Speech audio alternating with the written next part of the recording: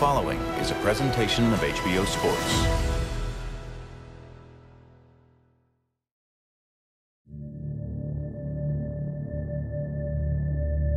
There may be no place on Earth that stores as many answers to as many questions as the beginning. The origins of every story can unlock the greatest truths about what's come to be. And they can reveal unlikely connections between tales that once started just about as far apart as you could imagine. Long before he was known simply as Canelo, Saul Alvarez was given a pair of boxing gloves by his older brother. He treasured them, finding an unsurpassed thrill in what he could do with them. And in the years ahead, that thrill would only intensify. Long before he was known simply as Triple G, Gennady Golovkin too was introduced to boxing by an older brother. What ensued was a path of hope, tempered by adversity and ultimately propelled forward by fortitude. Nearly 8,000 miles apart, there were no doubt commonalities to their beginnings. Now, just days away, is the long-awaited culmination of a story they've come to share, promising an answer to the ultimate question. This is 24/7 Canelo Golovkin.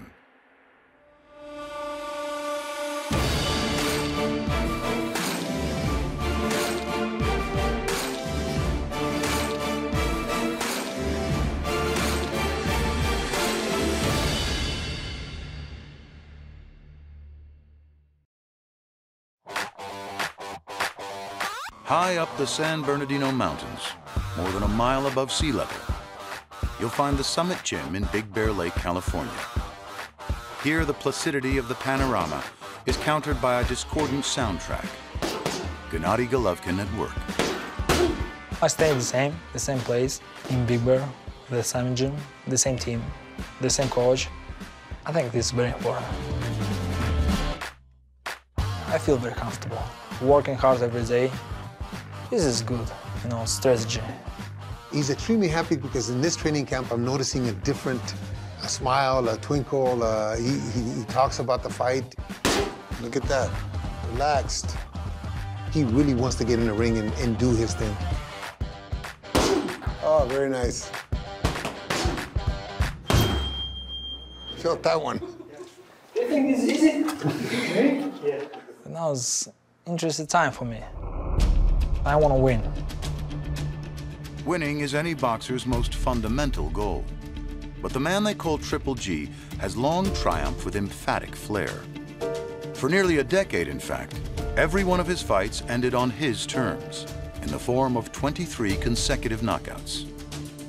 This past March, Golovkin looked to continue his knockout streak against Daniel Jacobs at Madison Square Garden in New York.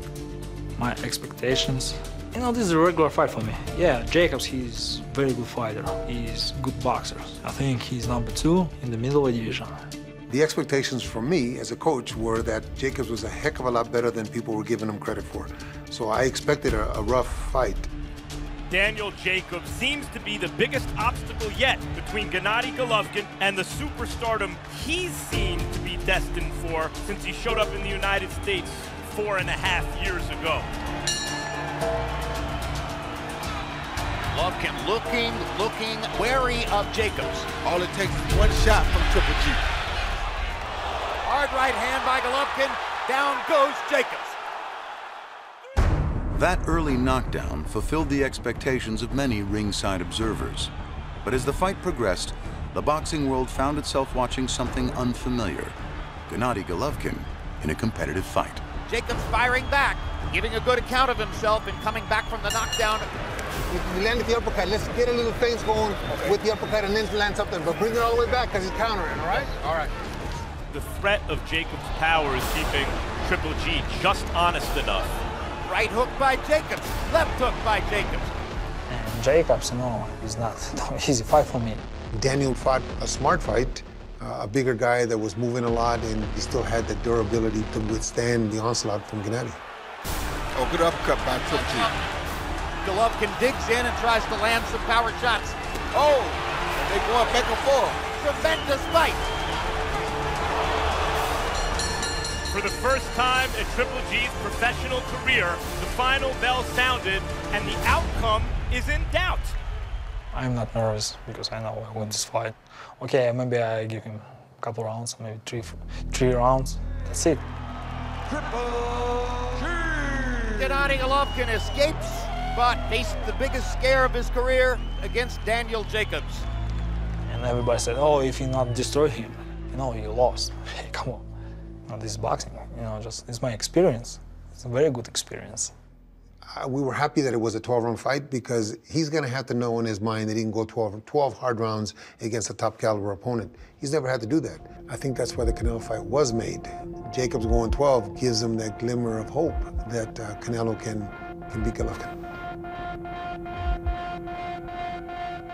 Nearly a 3-hour drive south of Big Bear Lake in San Diego. Training for his September 16th meeting with Golovkin begins at dawn for Canelo Alvarez. And on today's early morning run, he's happy to be joined by his oldest brother, Rigoberto, making a brief visit to camp. A mí me inspiró él, me inspiró para ser peleador y me siento contento de que esté aquí y estar compartiendo con él. Yo creo que hay que estar en los momentos más importantes, ¿no? Con la gente que más quieres, y en los momentos más importantes pues para él por su entrenamiento contra este peleador. Por eso quise estar yo acá. Inspiration, it turns out, can cut both ways. Years ago, as Rigoberto's own boxing career sputtered, he walked away into an early retirement. But watching his kid brother's relentless dedication to the craft eventually spurred him to return to the ring for several more years, with the sport remaining the bedrock of their unique bond. Es un muchacho que desde muy niño estuvo conmigo en los primeros pasos. Me decía que tenía que ser fuerte, el mejor, y para eso era entrenar duro. Eso me enseñaron mis padres, ¿no? Ayudar a mis hermanos a salir adelante. Entonces siento que era mi responsabilidad y creo que lo hice bien. Estoy muy orgulloso de él. 6 days a week, Canelo looks to further swell the pride of those closest to him as he prepares for the 52nd fight of his professional career. As it's been for years, the father-son duo of Chepo and Eddie Reynoso oversee the proceedings. And as their September 16th date with Gennady Golovkin approaches, the team is confident in their assessment of the matchup. Golovkin se ha visto fuerte como siempre. Lo que sí he notado últimamente es que ya está un poco más vulnerable a los golpes. Y creo que Golovkin nunca se ha enfrentado a un peleador del nivel boxístico de Saúl.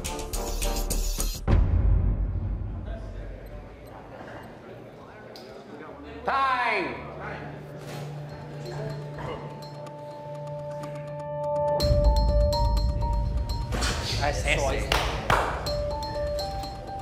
Ese día le va a crear muchos problemas a Golovkin.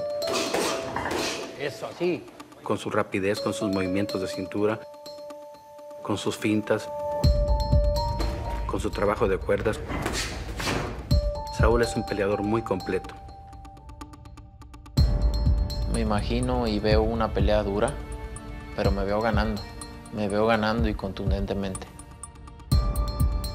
And today, Big Brother is pleased with what he sees.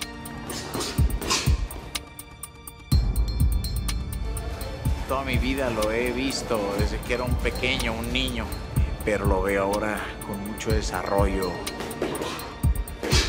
Se ve fuerte, con muchas ganas de lo que está haciendo y lo que está desarrollando.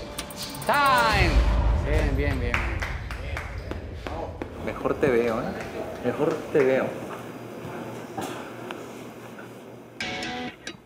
While Canelo's spirits benefit from a visit from his big brother, back in Big Bear, Gennady Golovkin's twin brother Max is a training camp fixture.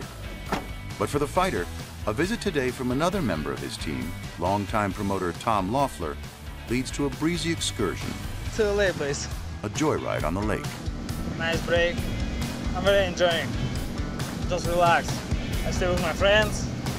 This is beautiful. Oh, this is a special time, like special life. A respite from the gym is good for both the body and the mind, even if the realities of the life he's chosen are never quite escapable. Boxing life is a very tough life.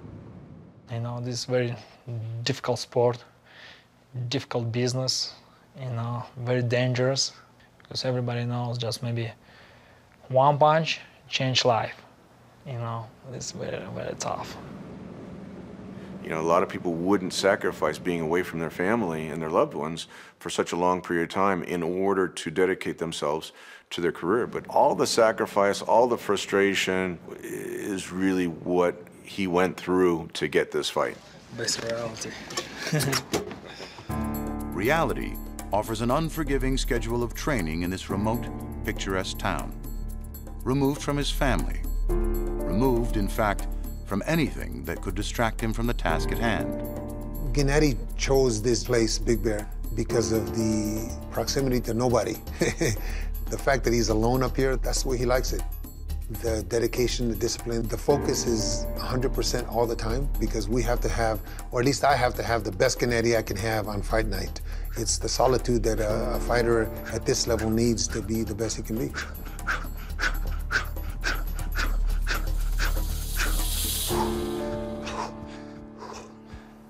Hard fight.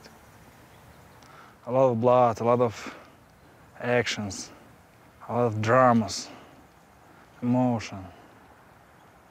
Oh, I like this. Beautiful people, beautiful. Oh. Not today, only September 16th. If runs provide opportunities to envision in detail everything he hopes Fight Night will bring, the gym offers ample outlets for his competitiveness, even in pursuits that don't come so naturally. Hey, G, I think I have another one. Yeah? Yeah, here. Baseball. You know about this one? In today's main event, pupil squares off with professor. Come on. I know this. All right, to 7, G. To 7, okay? Okay. 1. You want to stop spinning them for me? So I have a chance?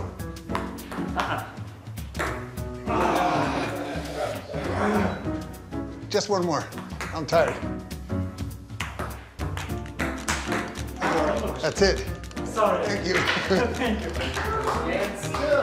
And still the champ. Thank you, G. There you go.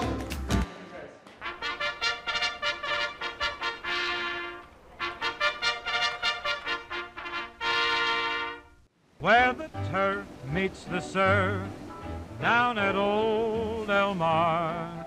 Take a plane, take a train, take a car.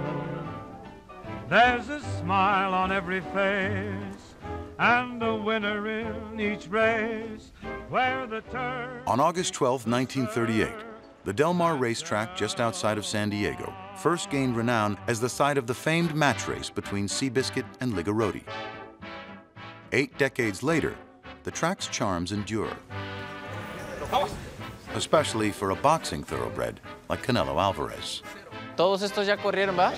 Corren. ¿Mañana? For a horse lover like Canelo, having Del Mar so close to camp offers a perfect diversion during rare breaks in training. Not to mention a chance to meet another Mexican athlete with his own impressive resume. ¿Cómo estás? Hola, ¿cómo estás? Felicidades, ¿eh? Igualmente. Mucho gusto, felicidades.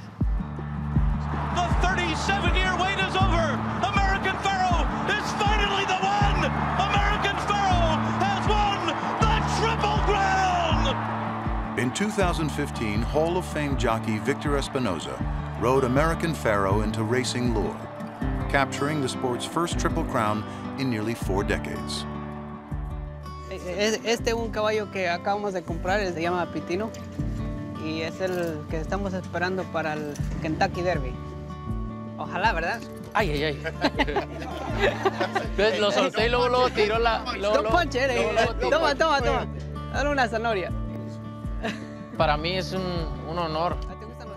Yo me siento orgulloso de que un mexicano esté triunfando acá en los Estados Unidos. En diferentes deportes, pero me siento identificado. If you want to be a champion, I mean, you have to sacrifice yourself. I always have respect for a champion because I know how much work goes through and dedication to be where he's at. ¿Los que tienes, de qué caballos tienes tú? No, españoles y frisian. The fighter and the jockey can also bond over one of the less appealing requirements of their professions, making weight. It's the one thing I really don't like it. Lose weight. Yeah. That is the hardest thing ever. And I'm sure for him too. Lo mismo, ¿va? I see the scale and I'm going the other side and I'm going to break it. Just break that damn scale. Es lo mismo, yo me he cortado la barba, me he cortado el pelo para ver si bajo 50 gramos. Esa es la buena. Digo, tenemos que ganar esta pelea, ¿eh? Claro, tú ganas la carrera. There's clearly shared respect between Mexico's two top competitors in their respective sports. ¿Y a qué horas ahorita? A stature Alvarez definitively earned his last time out in the ring. In a long-awaited collision with his countryman and rival, Julio Cesar Chavez Jr. this past May. Mucha gente dudaba quién era el mejor. No sé por qué. This has become a showcase for Canelo Alvarez's outstanding skill set. Esperábamos que Chávez saliera a pelear, desgraciadamente, bueno, no quiso. This is not one of the great all-Mexican fights, but it's maybe one of the great all-Mexican beatdowns. No me sorprendió que iba a ser una pelea fácil. Yo sabía lo que iba a pasar. Solamente quise dejarle en claro a la gente que en el boxeo hay niveles y que era muy superior a él. Canelo's fight against Chavez Jr. was so one-sided, in fact, that Abel Sanchez says he's barely bothered to watch it as part of his pre-fight scouting of the opponent. To the trainer, Canelo's 2016 bout with Liam Smith offers a more illuminative example of how he expects September 16th to play out. He throws combinations that are fast, but when he gets going real fast, he has a tendency to be slappy. He hits with the palm of his hand. It's going to be to his detriment, that tactic right there, sitting up against the ropes. I don't think he'll do that against Golovkin, not at least not in the beginning anyway. See, all those shots right there from a Liam Smith are okay to take, but you can't take those shots against Golovkin. If he gets lazy like he does in moments like this, if he's not on point for 3 minutes of the round, he's going to get knocked out easily. I see Canelo wearing down after 6-7 rounds just from the fight itself, just the physicality of Golovkin and the technique and the experience of Golovkin against a young man that's not on his level. If Sanchez has his theory of how Canelo Triple G will unfold, to actually achieve that result, there's still work to do. And perfecting form appears to be among the team's top priorities in training. And I will remember your name and face on the day you were judged by the funhouse cast. And I will rejoice in your fall from grace when I came to the sky like none shall pass. I don't think he's ever hit anybody 100%. He's never had to. He hasn't been tested because we really haven't had the opportunity because they haven't fought us. They keep talking, they keep talking. Finally, Canelo's the one that stepped up. He's champion. I'm a champion.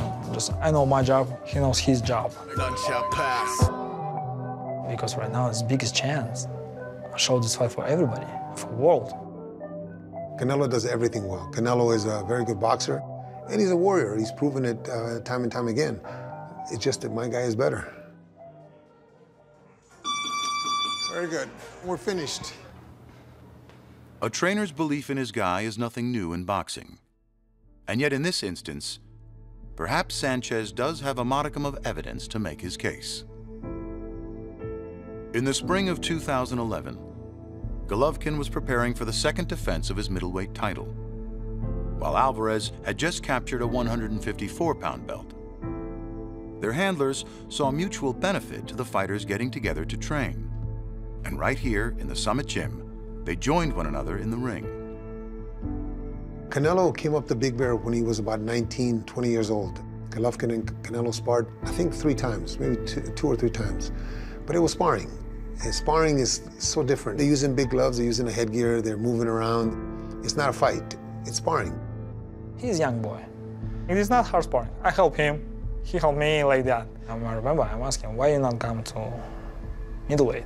He said, you know, just maybe later. You know, later, future, we have this good fight.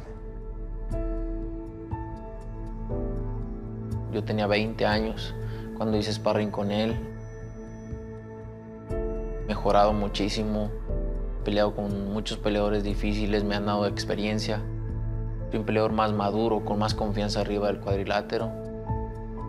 Y obviamente tengo más fortaleza todavía que esa edad. Cuando hicimos sparring, Golovkin y yo, nunca imaginé que se iba a dar una pelea. Pero en el boxeo todo puede pasar, ¿no? 6+ years after that first meeting, their bout is taking place at the middleweight limit of 160 pounds. It's where Golovkin's fought his entire career. Eso. But newer territory for Canelo, who's boxed just once above 155 against Chavez Jr. in May. Me sentí muy bien en la pelea pasada, en 164 y media. Creo que mi peso ideal 160, son 160, me voy a sentir muy bien. Me voy a sentir fuerte, me voy a sentir rápido. Eso. Eso, búscalo. Vamos, ¡pam! Otra vez. ¡Pam! Acá no va a haber ninguna ventaja con Golovkin. Peso medio contra peso medio. Entonces, sí tenemos más confianza en que va a ser una pelea muy competitiva, una pelea de mucho atractivo, una pelea explosiva. His opponent will certainly bring a track record of explosiveness into the ring, with Golovkin carrying not just his undefeated record, but also his 33 knockouts and 37 victories. Golovkin es un peleador que viene haciendo una gran carrera, y cuando te enfrentas a un peleador disciplinado y con pegada que está en su momento es peligroso. Si a ti te dan algo de dinamita, tienes que tener mucho cuidado de no jugar con ella para que no te explotes. Sabemos que enfrente hay dinamita y tenemos que estar atentos para que esa noche no explote la dinamita. Eso, vueltita a los dos lados. Él es un reto muy grande. Vamos a trabajar duro para salir de este reto, para dar un paso más a mi historia y ese día me van a levantar la mano. Esto se va a conjugar 14 años de trabajo para demostrarle al mundo que hoy por hoy el Canelo es el número 1 del mundo, el mejor libra por libra. Eso es lo que significa el triunfo sobre Golovkin. Yes, the stakes have long been high for Canelo Alvarez in the ring. But September 16th indeed presents an augmented opportunity as a potential crowning achievement in a career that's made him a superstar, and as a defining moment in a journey that began when he was a 10-year-old boy. Ha habido momentos y hay momentos donde estoy en la cama y me pongo a pensar, ¿no? Todo lo que he hecho. Nunca imaginé la magnitud de lo que iba a poder tener o lograr, pero me lo he ganado a base de mucho esfuerzo y creo que es cuando me siento orgulloso y me siento con más ganas de salir adelante porque sé que quiero ser una leyenda.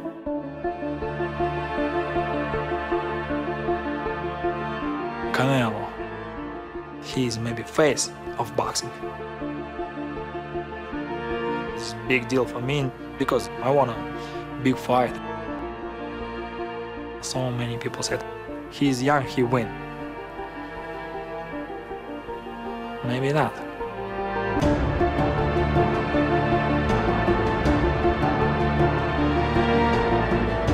Even at their peak, all great fighters wear the hard roads they traveled to stardom with a distinct pride.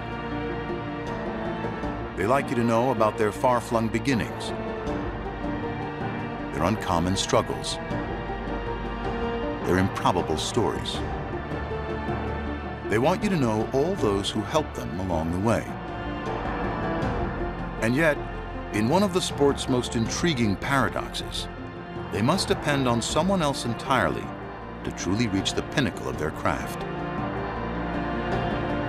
The perfect opponent.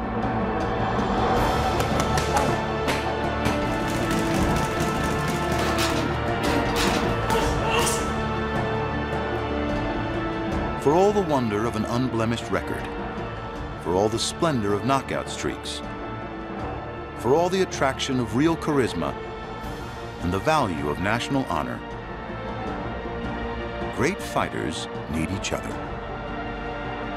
They need each other to offer unprecedented challenge, to validate their place in history, and to culminate their most improbable tales.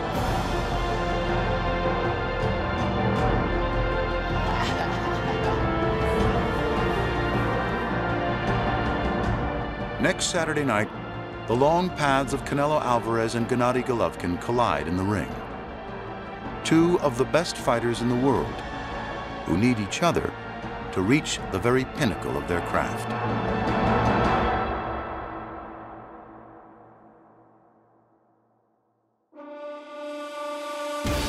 Don't miss the fight. Canelo Alvarez versus Gennady Golovkin, September 16th, live on HBO Pay-Per-View.